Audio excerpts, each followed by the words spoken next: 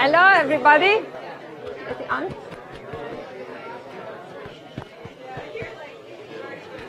Is it on? Hello, everybody. Yes, I'm on now.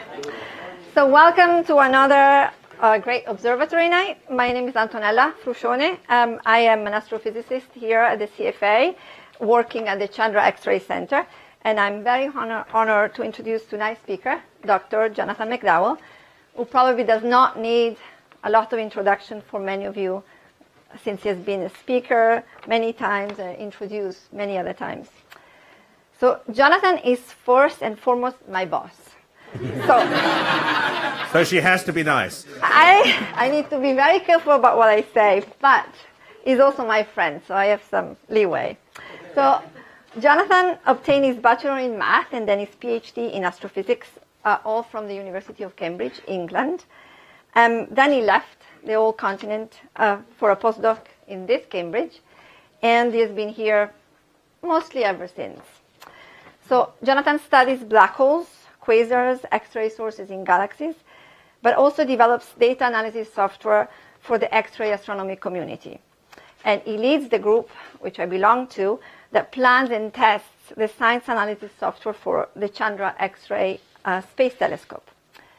But Jonathan is really known worldwide because of his incredible expertise in everything related to space exploration and spaceflight, history of spaceflight. He is the author and editor of the famous Jonathan Space Report, which is a free internet newsletter that he founded in 1989, which provides technical details about every satellite launch. The newsletter is also translated in several languages with somewhat regularly. His website is not the flashiest by any means. It's planet4589.org, but is the most comprehensive historical list of satellite launch information starting from Sputnik and a wealth of space-related information. Anything you want to know is in this website, if you can find it. Jonathan carries out his research on space history topics using original sources, including declassified documents from the Department of Defense and also Russian language publications. And by the way, the name of the website, Planet4589, reflects the name of an asteroid, 4589 McDowell, which was named after him in 1993. Jonathan's scientific publication includes studies of cosmologies, black holes, merging galaxies, quasars, asteroids, and he has appeared in about every news outlet, radio, TV, online, discussing related topics. Usually we know outside his office there is a sign that says, "Do not disturb press," or things like this. So before his talk, I want to give you a somewhat hidden piece of information about Jonathan. So you can see two buildings here. The left one is sort of a regular building in Somerville, and this one is a concrete building in Somerville. So why am I showing you this? So Jonathan owns an incredible collection of books, mostly astronomy, but many other books. And this building was too dangerous for him to live in because the problem was that it could collapse He was living on the third floor, right, Jonathan? Yeah, and that's you right. could collapse on the second floor. So he had to move to an all-concrete building, and that's what he did. So I don't think I need a lot of context for tonight's talks, except for saying that we celebrate the 50th anniversary of the lunar landing. And there is no one on this planet more suited than Jonathan to talk to us about footprints on another world, Apollo plus 50. Jonathan. Thank you, Antonella. Bear with me while I set up my presentation.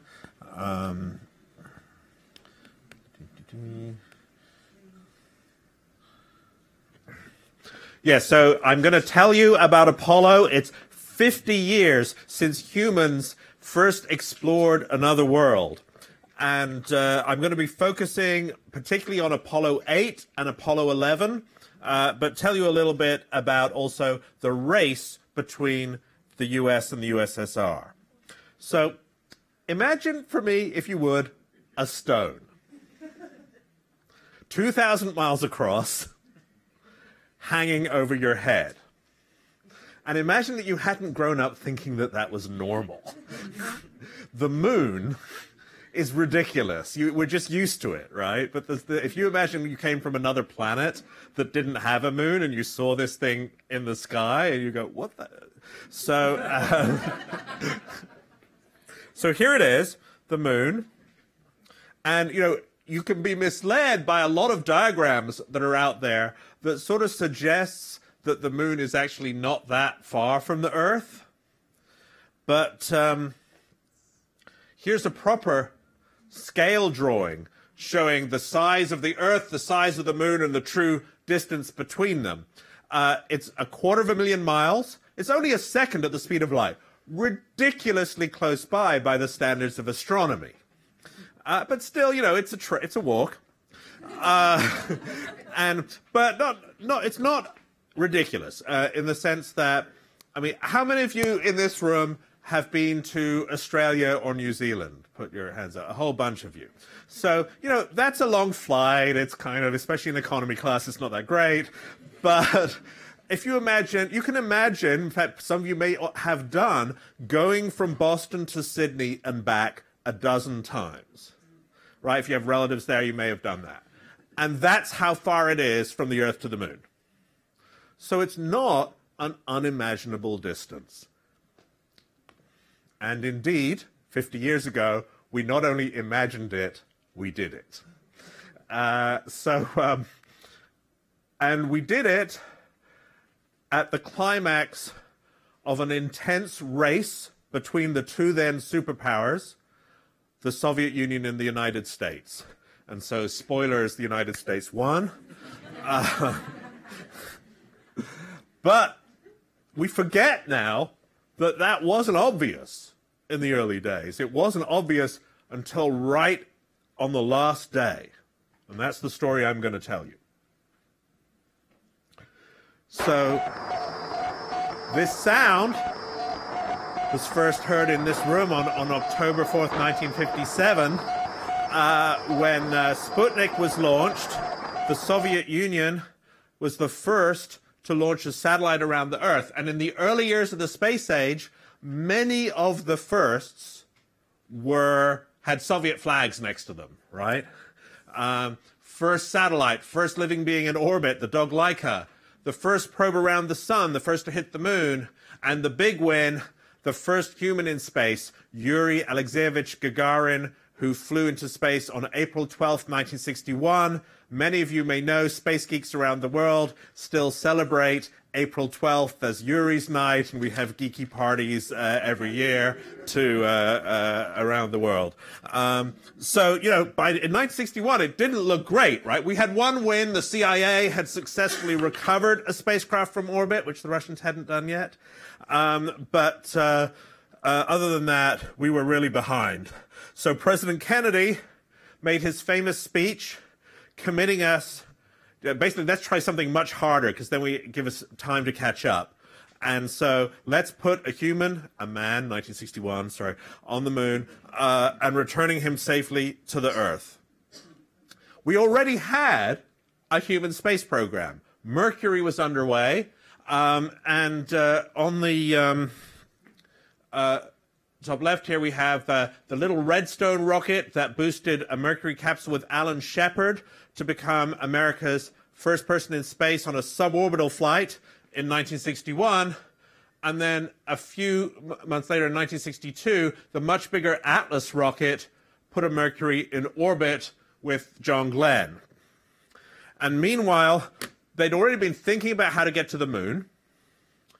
And but it was a real big challenge until John Houbolt, an engineer at NASA, came up with the idea of what's called lunar orbit rendezvous in 1962. And we're going to sort of learn about that later in the talk in more detail, but just it's an important idea, so I want to give you an idea. The idea is this: if you, the obvious way to go to the moon is you build a ginormous rocket, and you put a spaceship on top, and you land the spaceship on the moon, and the spaceship has enough fuel to get back to the Earth, and it takes off and gets back to the Earth.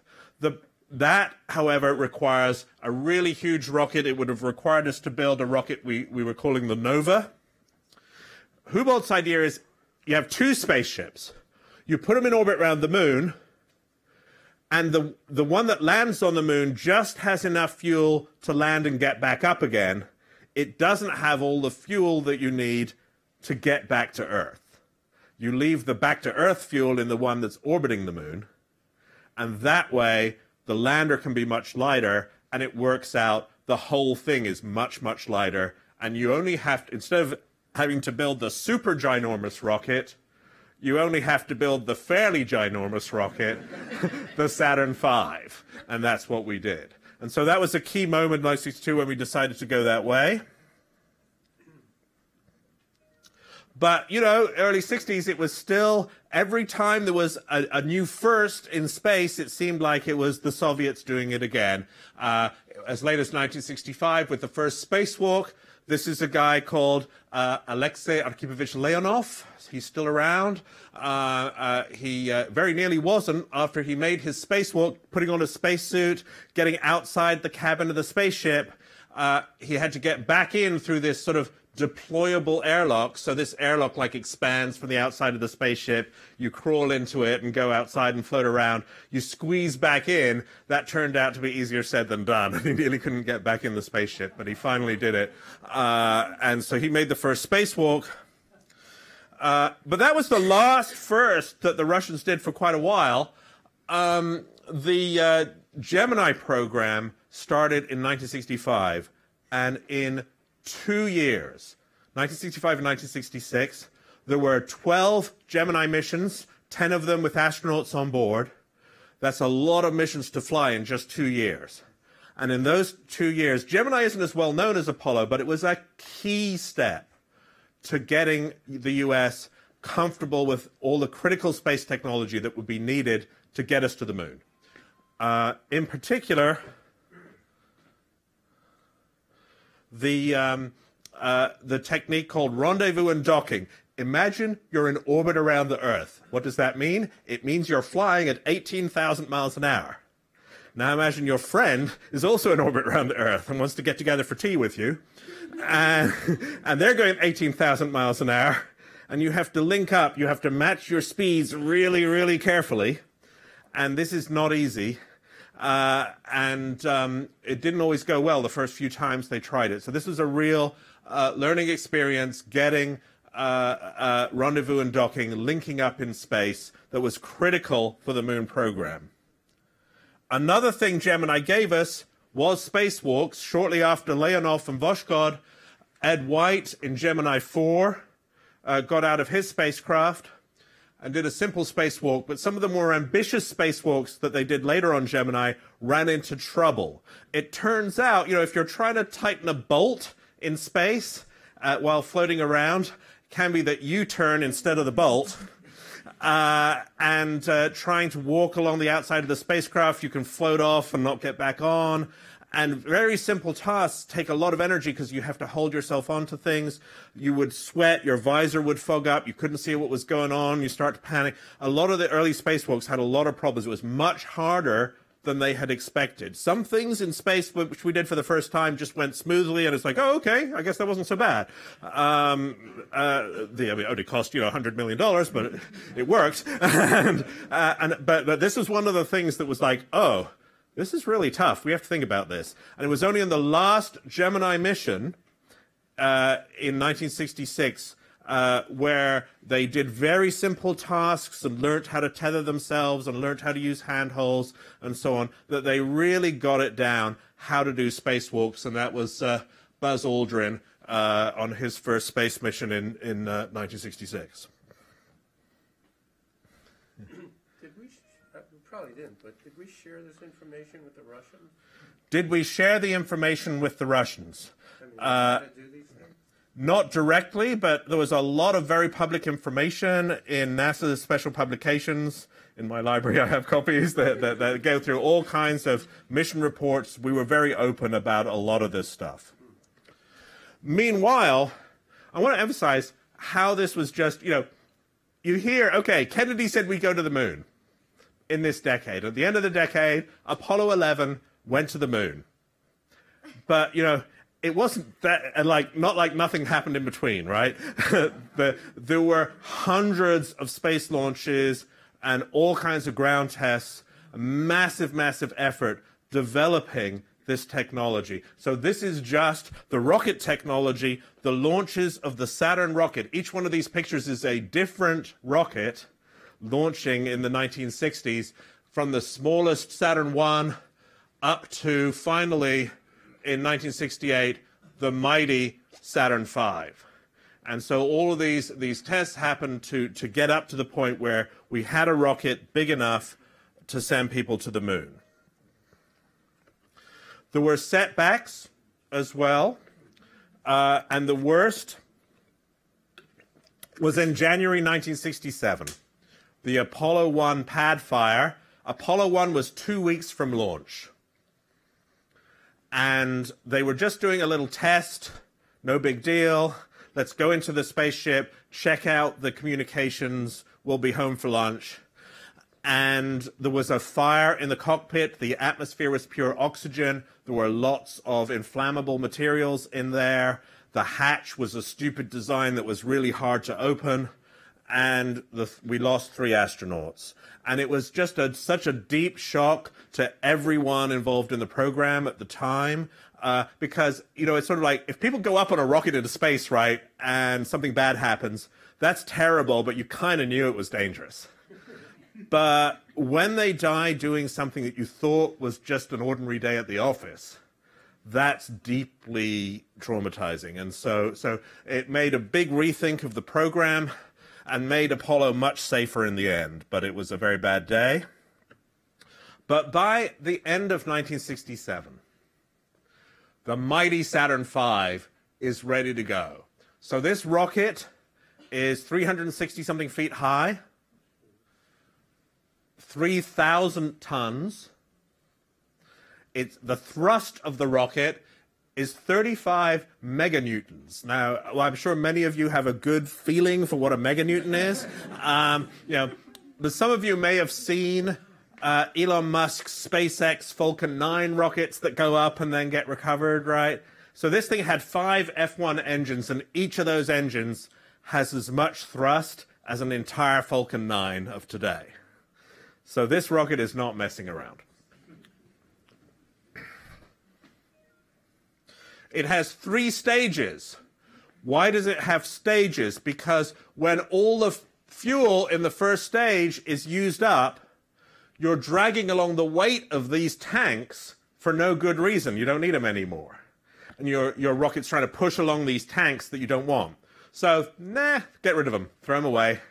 And just take the next bit. And so you do this sequentially, getting rid of more and more dead mass to get the most efficient way to get into space. So there are these 3 stages.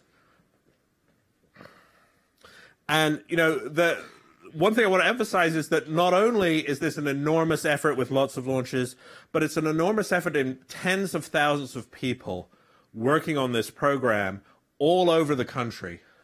So the first stage was assembled in New Orleans. The second and third stages on the West Coast in Los Angeles. The design was done in Alabama, some of the testing in Mississippi.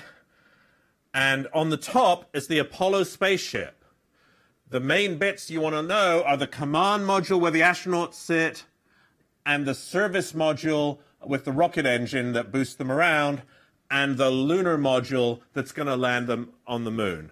And, they were built again in California for the command module, but the lunar module was built on Long Island, and the computer and software came from Kendall Square here in Cambridge. The Draper Labs folks. So all over the country, there were many, many people involved in Project Apollo. If you're in this room and you were involved in Project Apollo, can you put your hand up, please? 1, 2, anyone else? All right, well, we have 2, at least, heroes of the 1960s. I mean that to you. Yes, thank you. Round of applause.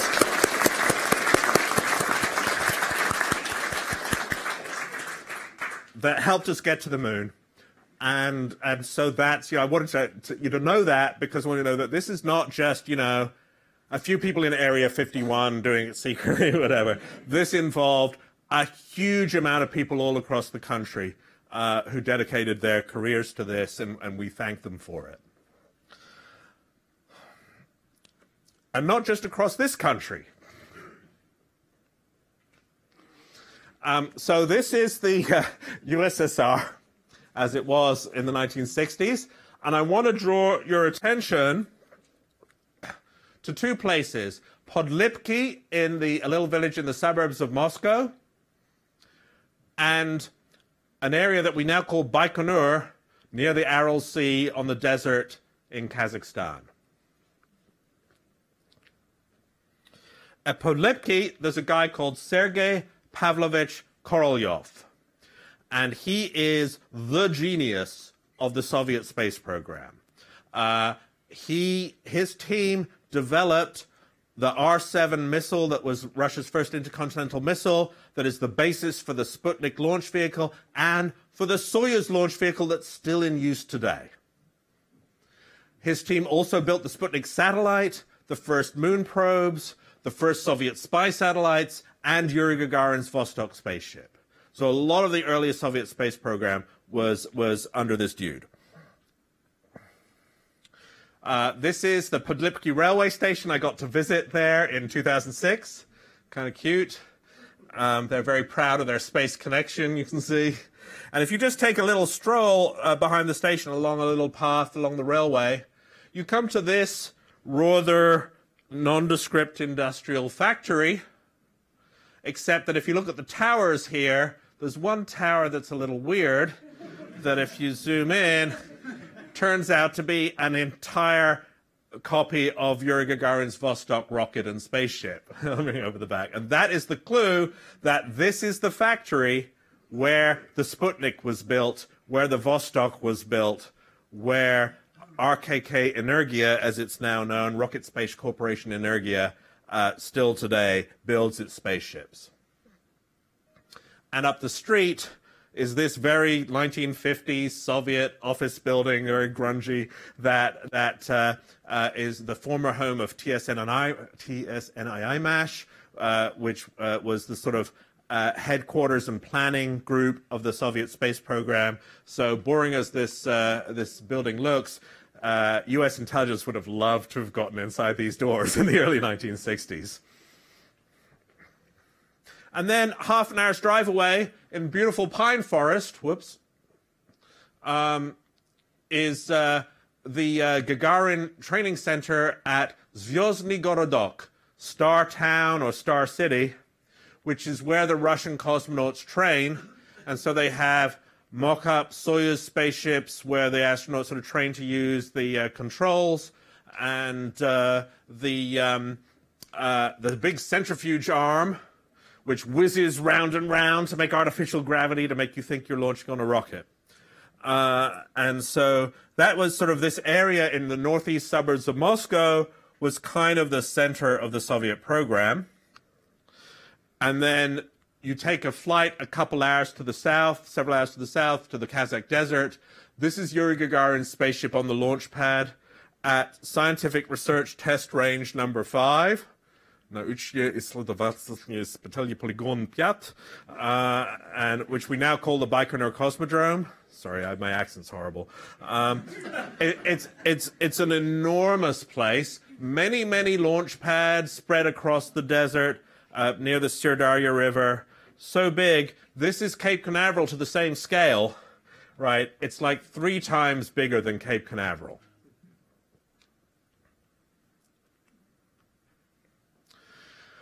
So after a couple years where they weren't doing a lot, they were ready to test their lunar spaceship, the Soyuz. And they made a test flight in April 1967, shortly after the Apollo pad fire. But sadly, it too ran into problems, had an emergency re-entry, destroyed on landing. Vladimir Komarov became the first person to be lost during a space flight. And so that set back their program as well. But neither program was delayed for long. In 1968, they used a bigger rocket, the Proton, to launch a version of the Soyuz called Zond around the moon with, I kid you not, a couple of tortoises on board. Why they chose tortoises, I do not know. But the point was that this thing had a cabin. Bringing them back safely proved that you could send living beings to the vicinity of the moon and back and return them alive. And that was a pretty unsubtle hint that they were preparing to send people to the moon. So here the Zond goes about 1,000 miles beyond the moon, comes back, splashes down in the Indian Ocean. The Soviet Navy pick it up. So this is September 1968. NASA are very nervous about this. So they decide, I wouldn't say panic, but they decide to really accelerate their program. Apollo 8, the first time humans would go on board the big Saturn V rocket, was going to be a test flight of the Apollo spaceship in orbit around the Earth. They said, nah, let's go for broke. Why wait? Let's go all the way around the moon. We haven't built the lunar module yet, so we can't land, but we can at least go to the moon. And so Frank Borman, Jim Lovell, and Bill Anders became the first human beings to leave the Earth's gravitational sphere of influence and to orbit the moon. Here it is taking off. And here it is in Earth orbit. So this is what the Apollo spaceship looks like in Earth orbit. It's got the cabin with the 3 people on board, the engine. This flight doesn't have a lunar module, but if it did, it would be inside this cone. And then you have the rocket stage, the Saturn V upper rocket stage, which still has 60 tons of fuel in it to get them out of Earth orbit and off to the moon. And so this is a 128-ton spaceship orbiting the Earth. This is not this is an artwork. Oh. Sorry. Yeah, good question. It's really good artwork. And so this is 128 tons, but half of it is fuel in the rocket tank. They boost it out. Now it's 60 tons on the way to the moon, of which about 24 tons is the Apollo spaceship. So I want to give you a little sense of the geography here. This big circle around the Earth in the middle of the photo is 1 million miles in radius and represents the area where the Earth's gravity is stronger or has more effect than the sun's gravity. Call it the sphere of influence of the Earth. And so the sun, this is 1 million miles, the sun is 93 million miles off to the right of this picture. But it's so much more massive that the Earth only can win in this small region. And it's not that the Earth's gravity suddenly stops, right, at any point. The Earth's gravity goes on forever, the sun's gravity goes on forever, but there's a point at which the Earth's gravity is so small that you can ignore it and pretend you're just in orbit around the sun. And there's a point where you're so close to the Earth that you can ignore the sun's gravity and think of yourself as in orbit around the Earth. And so this is the Earth's gravitational sphere. And then inside this small circle here, marked Luna, is the sphere where the moon's gravity is more important than the Earth's. And so the lunar sphere of influence. And so our species has played around in this little area. We've never even been, except with our robot probes, to the outer part of this sphere, much less beyond it. So let's zoom in on this little region near the Earth and the Moon.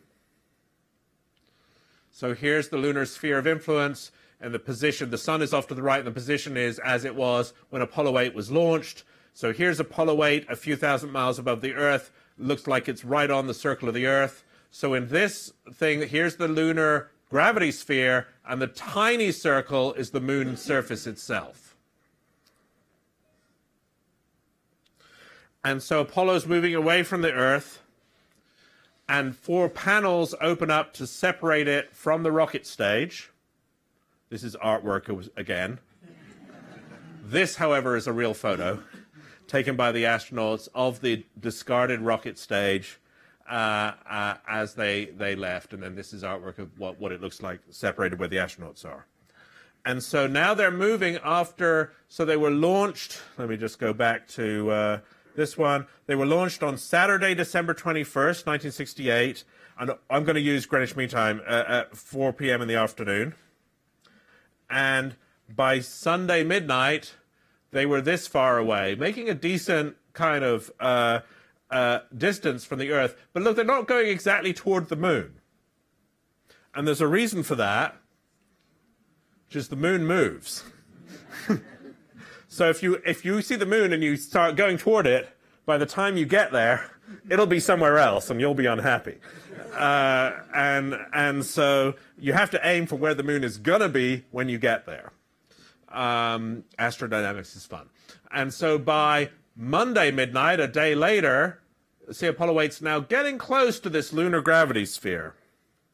And it reaches it on Monday evening, December 23rd. And now, for the first time, Borman, Lovell, and Anders become the first humans to be experiencing more gravity from the moon than they are from the Earth.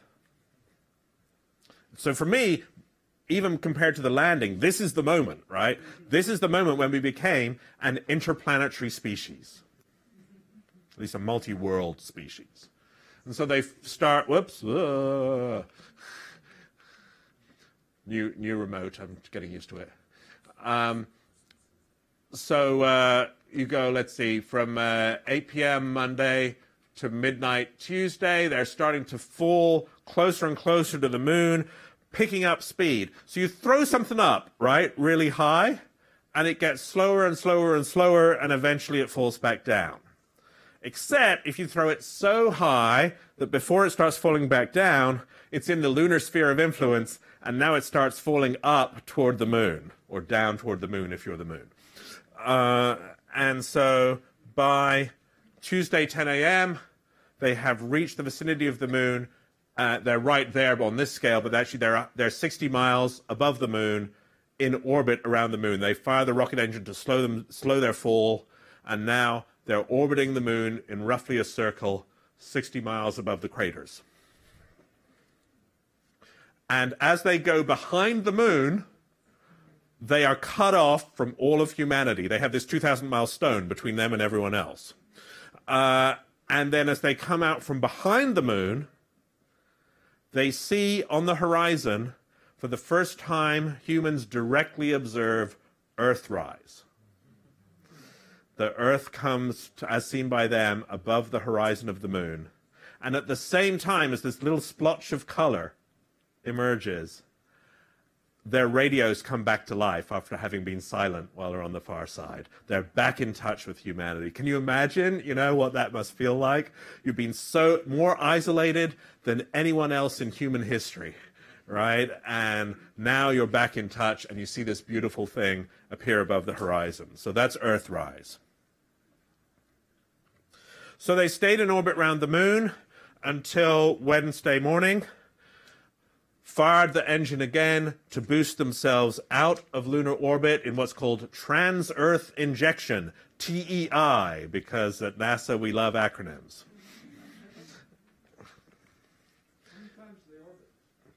Oh, let's see. It's about a 2-hour orbit, and they were there for about a day. So you know, about of order 10 to 12, something like that. I don't remember the exact number. Once you are in the moon's gravitational field, could they turn off the engine and still go towards moon? Yeah, they would fall towards the moon, but they were going so fast before they got into orbit that they would have gone right on past and zipped out into orbit around the sun. And so they had to turn the engine on to slow down and get captured by the moon properly. If they'd aimed slightly differently, they would have just crashed into the moon. So that would work, but not for them, really. And, yeah, if you aim right at the moon like the original Russian lunar probes do, then you just fall toward the moon. But if you're smart and want to be in orbit, you aim to miss just slightly, and then you're going so fast that you have escape velocity relative to the moon. And actually, I think on Apollo 8, they had it so that the gravity would whip them around and send them back to Earth, even if the engine failed. So that was the safe. For the first few Apollo missions, they had a special trajectory called free return, where they would go around the moon, and if the engine didn't work, they would come back to Earth automatically. And then I think Apollo 13, ironically, was the first one where they went, "Nah, we don't need to do that anymore. We'll get on a trajectory that'll send us out into deep space forever." And then that was, of course, when Apollo 13 had its problem. But then they met the lunar module engine got them back on track. So by 12 hours after launch from lunar orbit, they'd escaped back into the Earth's gravitational field, and so now they're very slowly starting to fall toward the Earth. And faster until by Friday lunchtime, they're about to re-enter the Earth's atmosphere at 25,000 miles an hour, and you better hope the heat shield is pointing in the right direction. Because you get surrounded by a ball of fire. And then, yeah, if all goes well, as it did, you splash down in the Pacific and get picked up by the U.S. Navy. And, you know, their heat shield, right, starts off about this thick. It's basically like rubber. And it burns away so that by the end of re-entry, it's about this thick. So they calculate it pretty finely. So great, we'd send people to the vicinity of the moon and back by Christmas 1968. But we haven't kind of won yet, because you really need to get people on the surface. That was the feeling. And so the Russians were still in the game, and very much so, in 1969. This is their N1 rocket, their equivalent to the Saturn V. And so the CIA, well, the National Reconnaissance Office, in June of 1969, returned this fuzzy photograph. It's a bit fuzzy, but give a break. This is taken of a rocket in Russia from space by a U.S. spy satellite in 1969. So that's not bad. Recently declassified, and so they saw this and they went, "Oh boy, we're really in a race there." And you know, this rocket was actually going to go on a test flight without astronauts, but the U.S. didn't know that. So they were worried that the Russians would pull a really gutsy, you know, let's launch them on the first one, and beat Apollo 11. So that was nervous making. But when the next spy satellite went over, all they saw at that point was a big burn scar. That the launch on July 3rd did not go so well. Here's the rocket. Here it is taking off, and actually this is capturing it at the moment when the escape tower fires to pull the cabin away from the rocket, just as the rocket falls back to the launch pad and blows up with an energy of 1/3 of a Hiroshima. There's a lot of bang in one of these things. We're glad the Saturn V never did this. So this was not This was what is technically known in the space program as a bad day for the Russians, and so that set them back, but not for long. They did a quick propaganda rewrite because they never admitted that they were sending people to the moon. So they quickly pivoted to, nah, people's a stupid idea. Let's send robots to the moon. The Americans can waste their money on people. We're going to get back lunar soil using robots. And so they launched Luna 15, July 13, 1969. And here's Luna 15.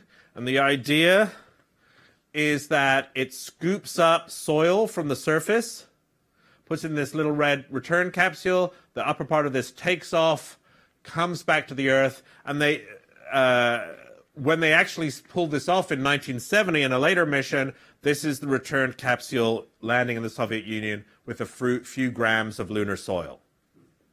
So very, very ambitious mission for the day, given the state of robotics.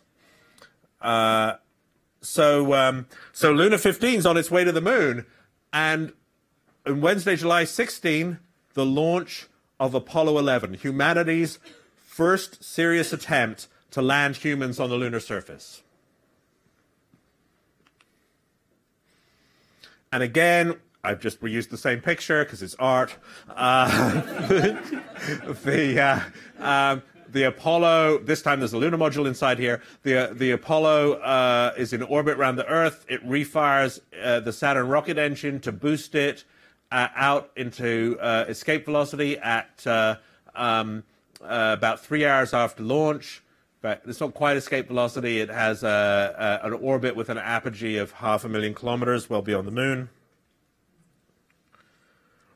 And then, again, you see these pedals separate to release the command module, but this time the lunar module is sitting in the upper stage.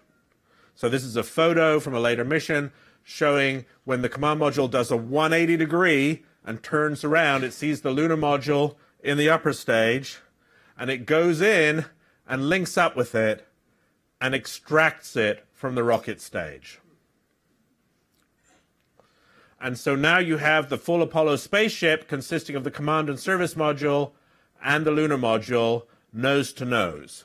So the astronauts, the three astronauts in Apollo are Armstrong, Aldrin, and Collins. Collins stays in the command module. Armstrong and Aldrin go into the lunar module. And they break into lunar orbit on Saturday, July 19th, about 100 kilometers, 60 miles above the moon. And then the next day, Sunday, July 20, Luna 15 is already in orbit around the moon. It got there first, and it lowers its orbit to only 16 kilometers from the surface. What is it up to? And at this stage, right, people didn't know what the Russians were up to. There were even, there was the sort of level of paranoia of maybe Luna 15 is going to like attack Apollo 11, or people were that worried. But the good bet, which was right, is that they were trying to beat Apollo 11 back to Earth with lunar soil.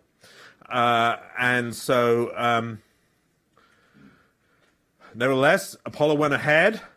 On Sunday afternoon, the command and service module, nicknamed Columbia, separated. This is actually a different one, but never mind. Separated from, this is the Eagle, Lunar Module 5, with Armstrong and Aldrin in it. And you can see the ladder that he's going to walk down from the hatch onto the surface. And the lunar module has two pieces. It has an ascent stage and a descent stage. So the descent stage is an engine that's going to land them on the surface, and then it's going to be the launch pad for the ascent stage, which is going to get them back home. The cabin's in the ascent stage. Go for landing. Retro. Go. Vital. Go. Guidance. Go. Control. Go. Telcom. Go. GNC. Go. Ecom. Go. Surgeon. Go. Capcom. We're go for landing. That's just that I don't know, I'm sorry, that just does it for me. It's like, it's so Thunderbirds. It's Capcom, we're go for landing. So that was the decision, that we would carry on the descent and land on the lunar surface. This is the view outside of the cabin. And it was a nail-biter down to the last. And so you hear Houston on Sunday at 8:17 p.m. going 30 seconds, which is their quiet way of saying, excuse me, Neil, you have 30 seconds of fuel left, so you better get your something in gear and get down on the surface. And then you hear, immediately afterwards, contact light, okay, engine stop. And the contact light, beneath the lunar module, there's a little wire making electrical contact with the lunar surface. They fall the last few feet. We copy you down, Eagle. Houston, Tranquility Base here. The Eagle has landed. And a few hours later, Monday, July 21st, Armstrong steps on the surface. Aldrin, here, seen here a little later, joins him shortly afterwards. This little pack on his back, providing the oxygen to keep him alive. And so here's that famous first footprint. That's one small step for man, one giant leap for mankind.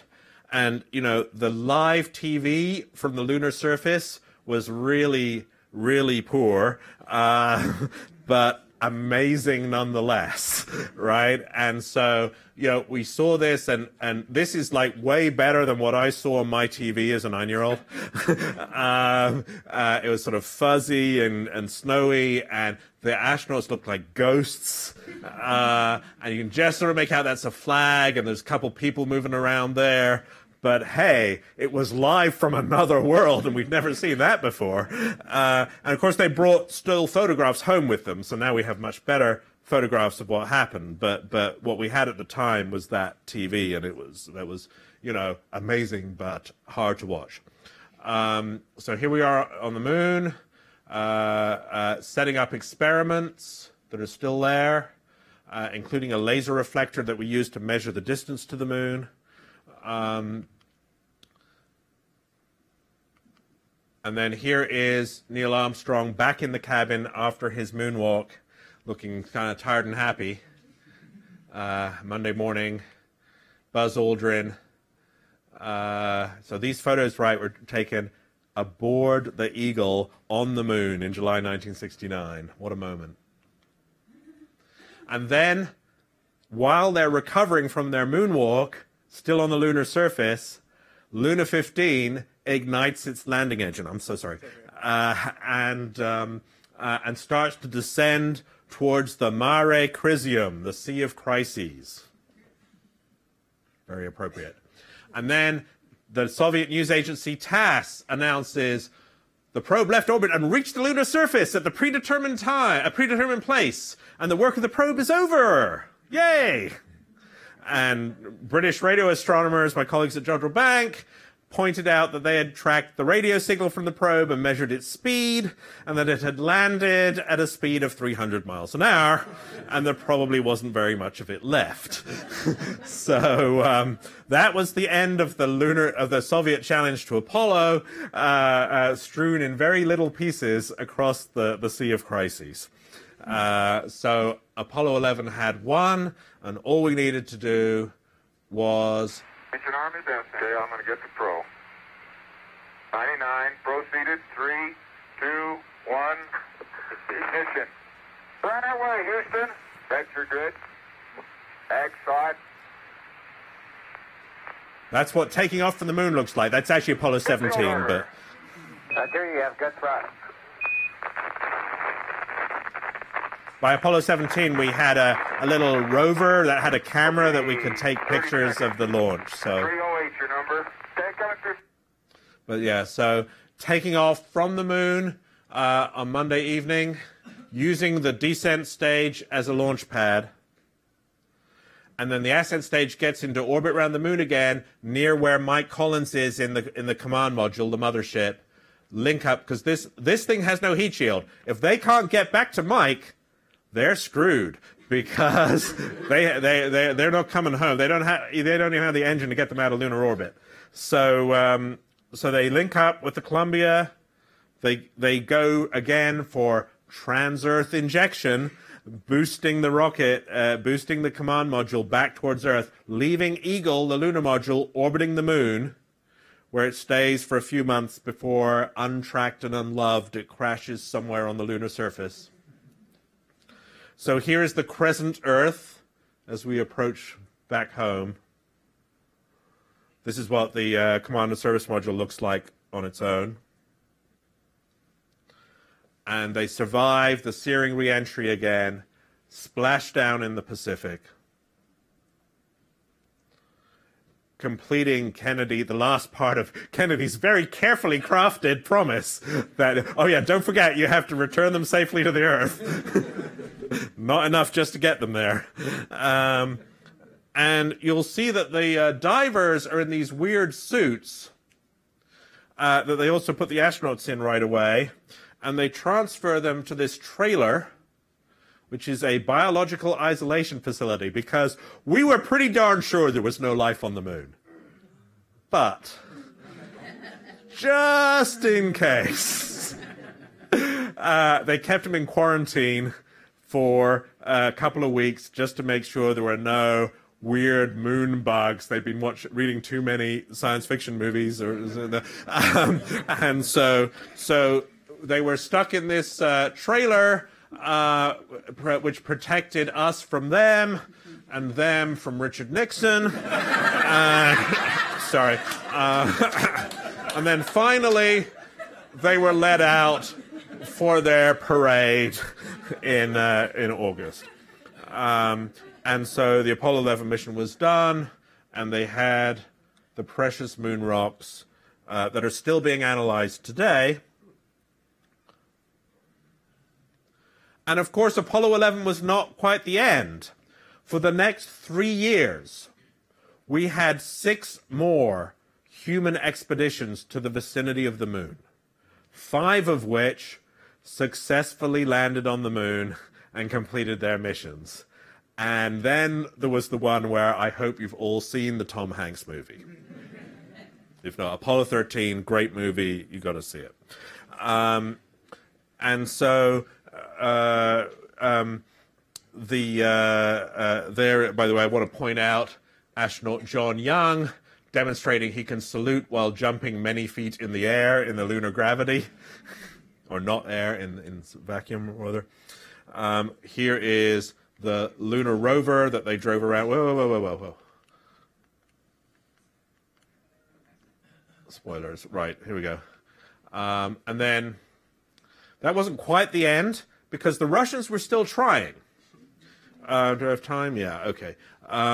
So the moon rocket they had was they had a 3-stage moon rocket and a spaceship like the Apollo, but much more complicated. And the guy who did the first spacewalk, Alexei Leonov, was going to be the guy on the moon. Their rocket wasn't as powerful. They could only send 2 people, one of whom would stay in the command module, the Soyuz, and the other one would land on the moon. And so the prime candidate for that was Leonov. And this is their spaceship, which had, like the Apollo, it had a command service module, the Soyuz. It had a lunar module inside this conical thing, but then it had 2 extra rocket stages to make up for the fact that their rockets weren't as powerful. And they had a very different mission profile that I'm not going to go into in detail, except to say one of the funky things about it was because they didn't do it. So you remember in Apollo, right, they had the command module come out, do a 180, and come back in and dock with the lunar module to get it out of the rocket stage. And that meant that they had a tunnel between the two that the astronauts could crawl through. The Russians didn't do that, and so their astronaut had to do a spacewalk from the cabin of the command module into the lunar module, just to make it even more sporty. And then the lunar module would separate extra rocket stage to get it down near the surface. And so, you know, it was an ambitious thing. And although they never launched a lunar mission attempt, they had real hardware. So this is the full spaceship. Here's the sort of Soyuz ship. Here is the lunar lander sitting in a museum in Moscow. never having flown to the moon, but they did test it in Earth orbit. They launched the big moon rocket 4 times. It never made it into orbit. The last time was just before Apollo 17. It blew up in the high atmosphere above Kazakhstan. So that was the end of Soviet lunar ambitions for humans. How did we win? Here's my take on this, which is, I want to emphasize again how many launches there were, and not just Apollo 11, right? And so this is all the lunar-related launches, with some caveats. On the left, the Russian launches. On the right, the American launches between 1958 and 1969. And the green ones are the successes, the red ones are the failures. And so what you'll notice is that on the US side, before the mid-1960s, we were not doing very well. We had a lot of failures. After the mid-1960s, we did awesomely, right? We figured out how to do it. We figured out how to launch missions and have them be successful and have them work. And so our success rate was really good after that. The Russians, not so much. The Russians had a really lousy success rate right up. In fact, 1969 was awful. The moon rocket kept blowing up. The proton rocket kept blowing up. They had other failures. And so this, in a nutshell, was the difference. That the Russians just had too many failures. They couldn't catch up. And there are reasons that I can go into in more detail, but that summarizes the difference in the programs that meant that it wasn't quite as close as we feared it was. And we learned a lot about the moon, the fact that it has internal structure, the fact that the moon rocks are really old on the surface, older than any Earth surface rocks that still survive because of the geology happening on Earth, that it was completely molten at one stage, and it told us, because the rocks are so old, it gives us a record of the early history of the solar system that's since been confirmed by space probes to other planets. And so we really learned a lot about the history of the solar system, and by extension, what happened to Earth that's been erased by geological processes. So we're 50 years on.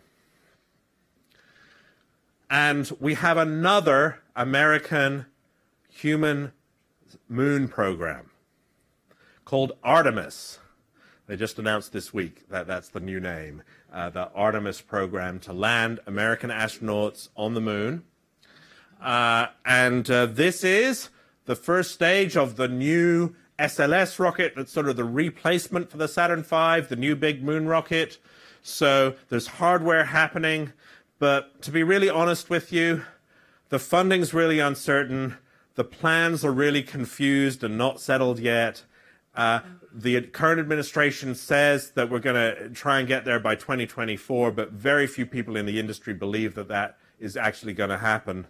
And so we've had several attempts to restart a moon program over the past 20 years, all of which have gotten canceled before seeing anything flying. We don't know whether the same will be true for this one. Meanwhile, on the far side of the moon right now, this robot rover, is exploring the surface of a crater on the far side of the moon for the first time ever. A Chinese rover, U-22. So the space race, a new space race, is underway with new players. So it's good. The next few years could get very interesting. And with that, I'll stop. Thank you very much.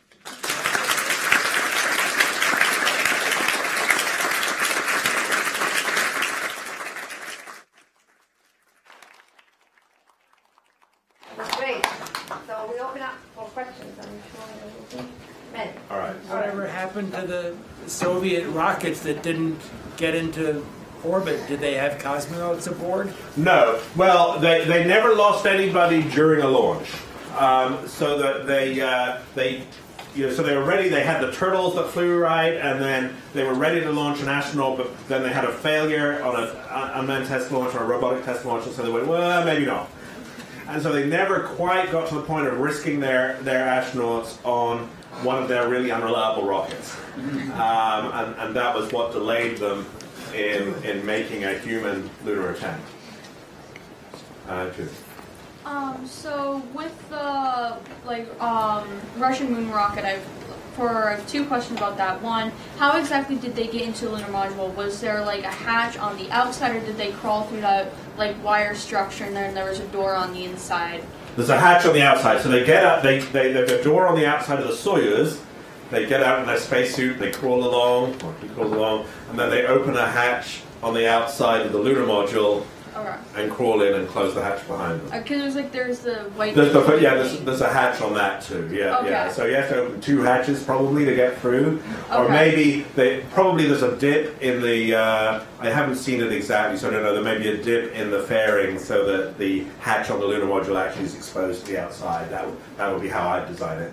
Okay. And then my second question was exactly how much was there a thrust difference between the Russian moon rocket and then the Saturn V? I don't know the number in newtons. What I can tell you is this.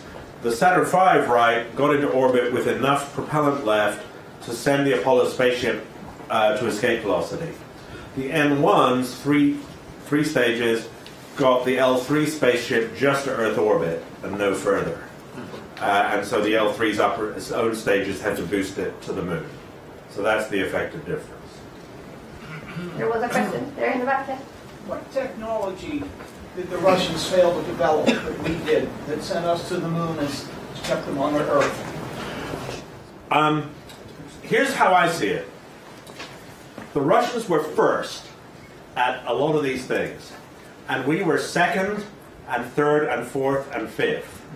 Right? The Russians did a spectacular, way, we did this first, and then instead of going, let's do it again and get really good at it, they went on to the next spectacular. And they never developed the in-depth mastery of the technique. Whereas the US launched many, many more attempts, and even though they didn't get the first one, they did it enough times that they became really good at it. So I think overall, the other thing that they did was, right up until the 80s, Russian spaceships had components that were inside a pressurized shell that, because they needed air to work. Whereas pretty early on, the US worked through all the horrible problems of getting your electronics to work in a vacuum and stopping it arcing and things like that. And so the one thing that is really telling is that by the 1970s, American spy satellites operated for maybe 6 months in orbit. Russian ones were still doing 2 weeks. And that gives you a sense of the durability of their electronics, of their space systems, was just not up to it.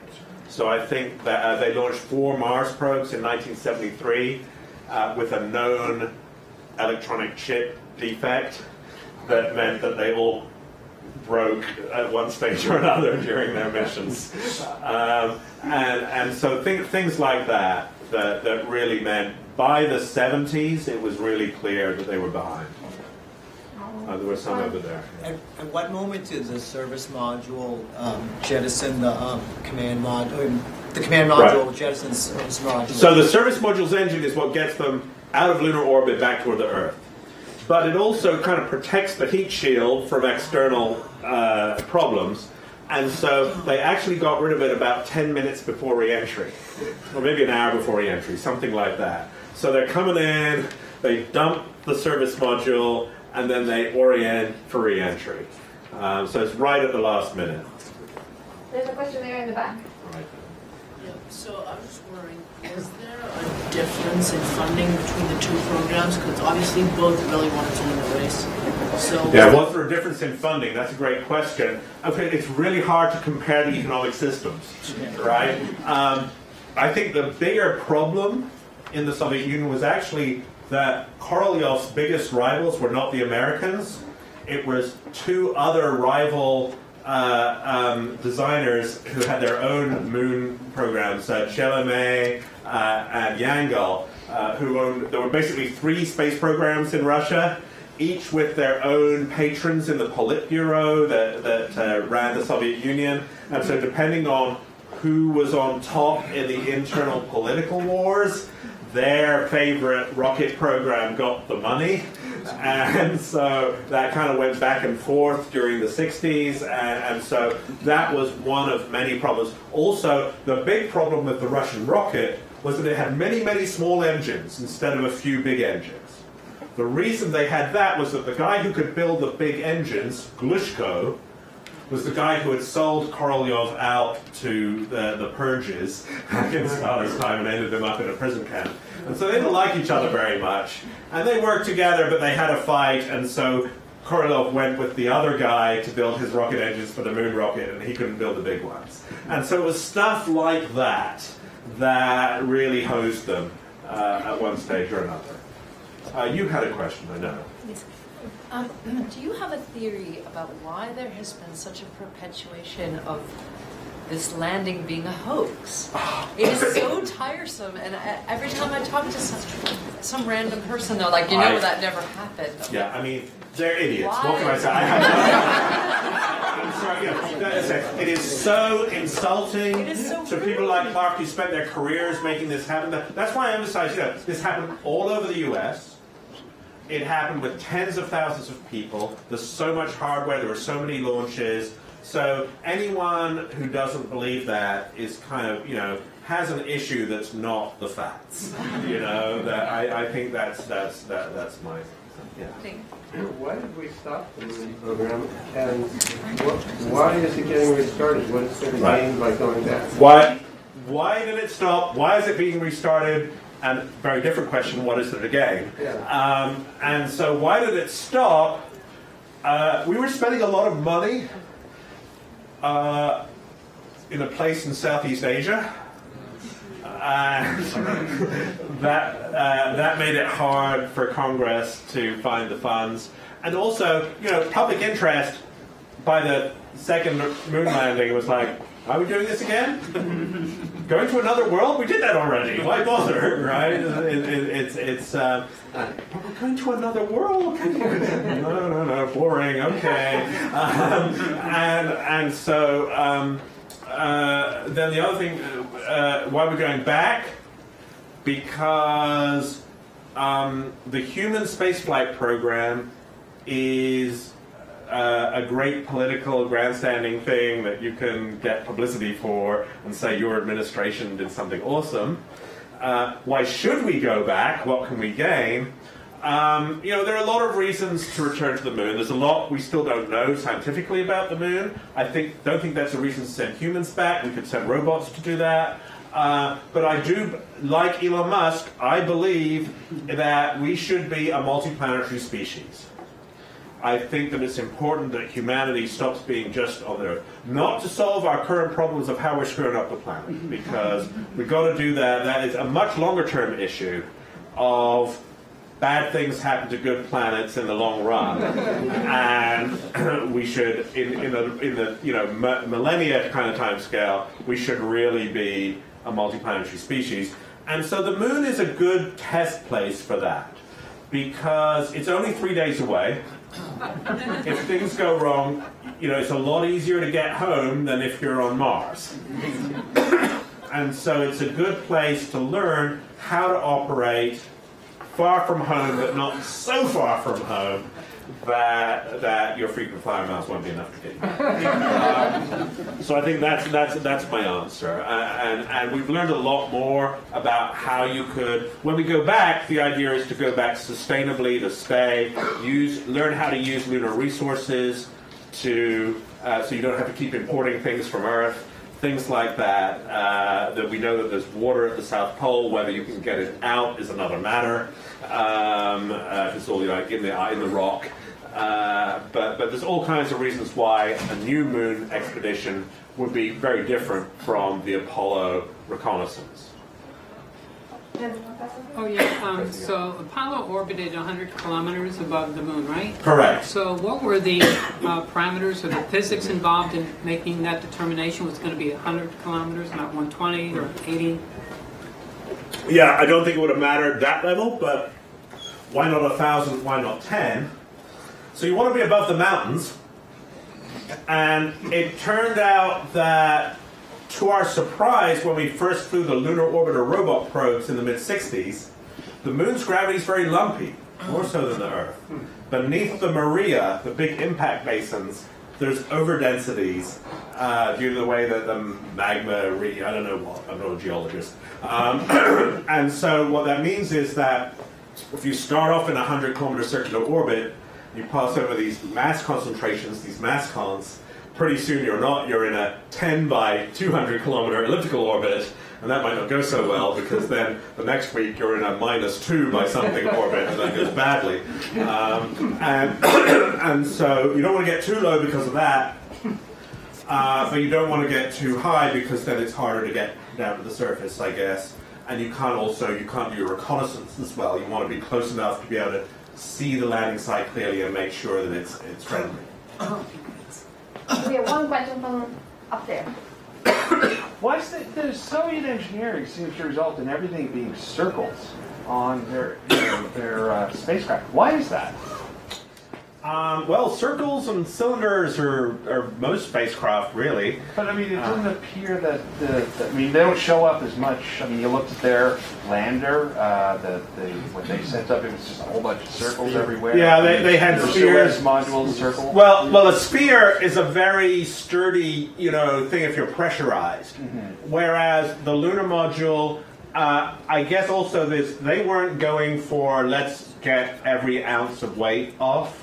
Because they didn't have that level of engineering, whereas the lunar module is this weird shape because it's designed for vacuum and it's designed to have no extra grams of stuff.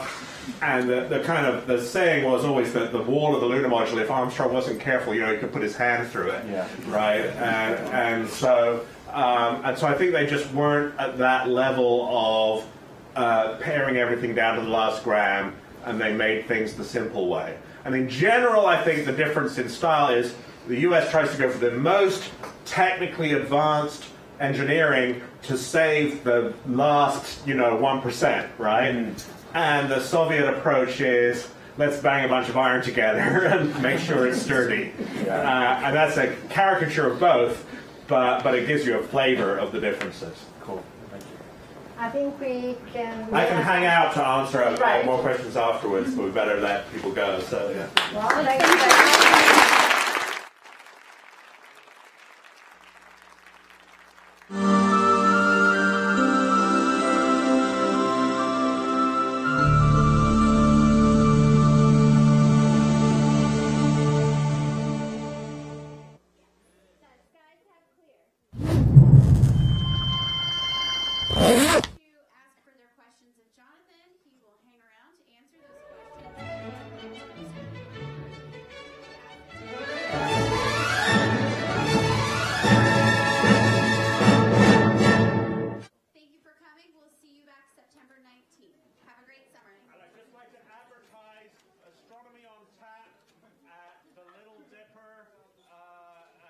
June 4th, Astronomy on Tap, Boston. Some of you may be interested.